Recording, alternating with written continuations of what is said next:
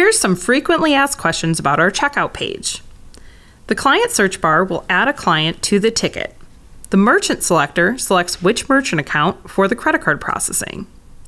To navigate to all open tickets, click the Go To Checkout list. Click Add Promotion to add a promotion to the entire ticket. Click Add Tip to add tips to the ticket. The Favorites tab allows users to select the services, products, or promotions commonly added to the ticket. The Services tab allows users to select a service group from the drop-down and select a service to be added. The Products tab allows users to scan a barcode or enter product names into the search field.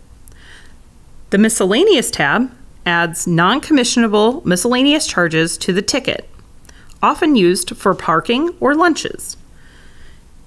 To include other tickets, click Include Ticket and add open ticket balances. The Happy Faces or Sad Faces select the happiness level of the customer based on the business identified criteria.